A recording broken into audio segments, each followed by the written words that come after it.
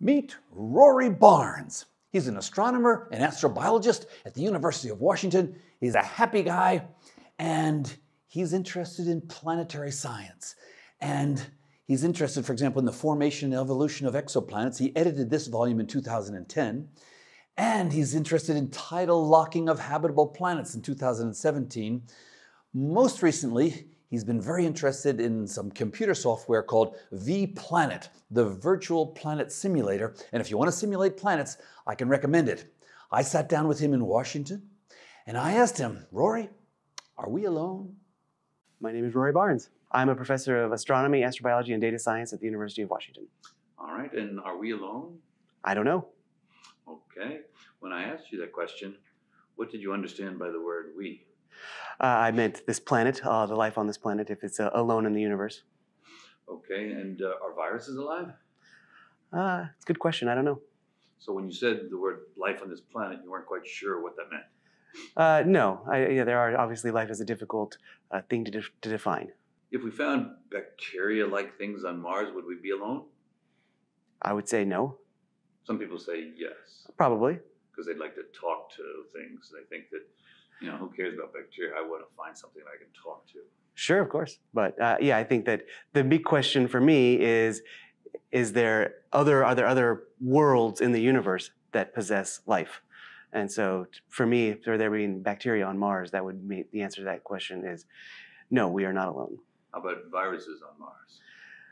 Well, I think, I'm just not a virologist, so I don't really know how to answer that question precisely, but I would certainly be intrigued if that were there. But if it's the case that life evolved from non-life, then we might find every example of everything in between on some other planet, and then you'd have to answer. Well, you did try to answer the question, are we alone? You said, well, I don't know, because I don't know whether that's quite what I consider life. Well, my understanding of viruses is that they require single-celled organisms to reproduce, so to speak.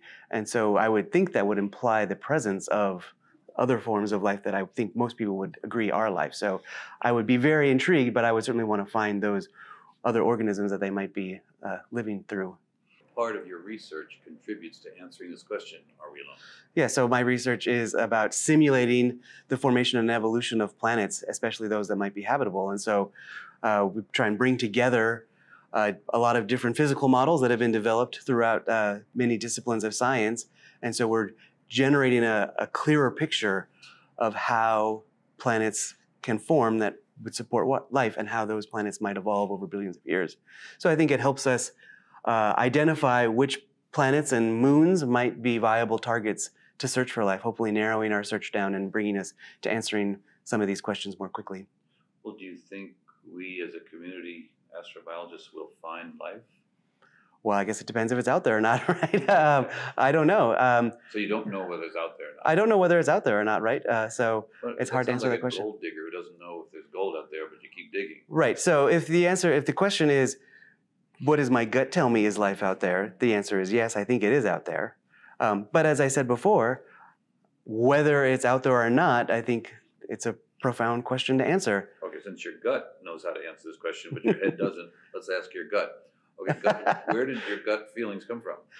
Just from the sheer size of the universe, just that there are whatever 10 to the 24 stars in the universe, so probably a similar number of planets. It just seems like there's a lot of environments out there in the universe where this sort of physico-chemical system that we call life could have developed. Now, Arthur C. Clarke, I think, said, any sufficiently advanced civilization would be indistinguishable from magic. Yep. But there's this Canadian-German guy called Schroeder who said, no, Arthur, you're wrong. Any sufficiently advanced technology will be indistinguishable from nature. And I suppose this guy is more of an ecological conscious guy, and he thinks that if you're an advanced civilization, you are more compatible with nature. You don't cut down forests, rather Sure. It's sustainable. What do you think of that comment? I think that's a really nice way to say it. I hadn't thought of that or hadn't heard that comment before, but I think about the long term a lot.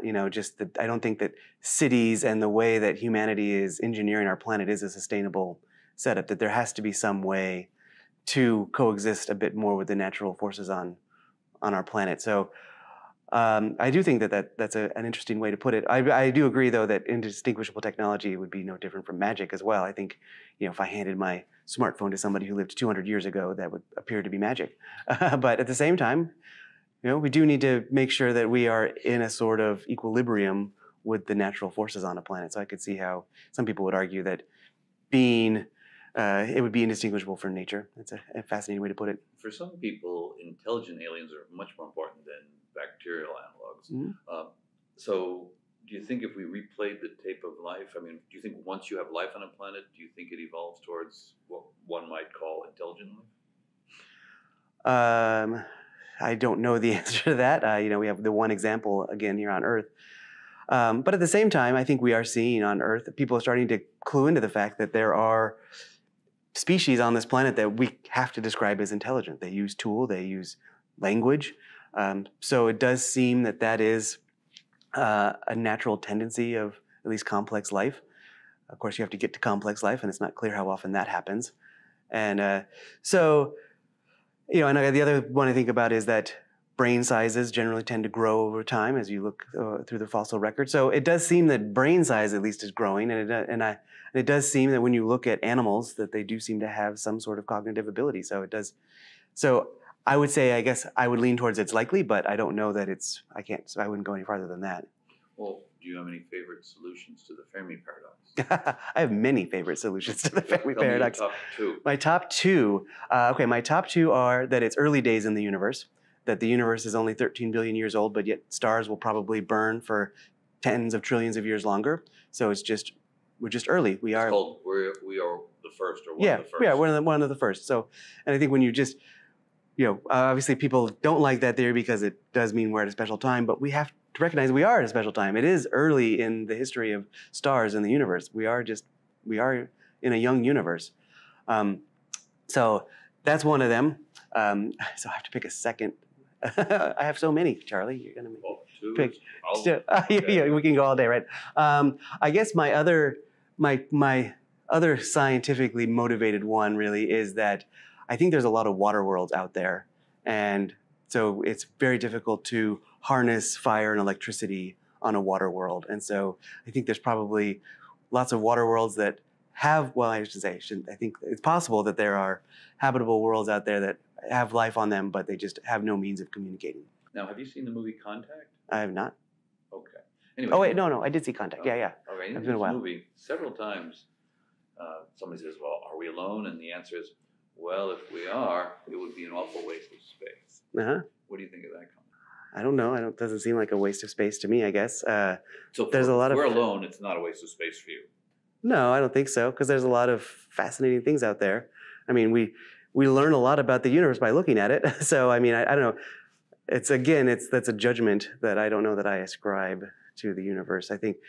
I guess if I were to think about from my own personal self as an astronomer and astrobiologist, I find that space to be fascinating because I learn about neutron stars and other planets and black hole mergers, and that's just, that space has to exist at some level with this distance in order for a place like the Earth to exist and be habitable. I mean, I don't know what's the word. If you thought life was the most important part of the universe, then you would probably agree with that judgment. No, because the universe has specific physical rules, and I guess I see what you're getting at. Yeah. So if there is no other planet that has life, then it's a big waste of space. Well, I don't know. I guess where I was going was that, the physical laws of the universe require there to be great distances between stars and planets. So I don't see that space as wasted because you need to have gravitational constants and fine structure constants with certain ratios to allow that enormous distance between worlds to exist. But you're asking the more fundamental question of if there are many, many billions or 10 to the 24 planets out there and only one of them has life, is that a waste of space? I guess it just seems like at some level it'd be fine and exciting if there was a lot of life out there. But if not, it's either way, it's like I said before, whether life is out there or not, that answer is profound and it tells us something about our existence.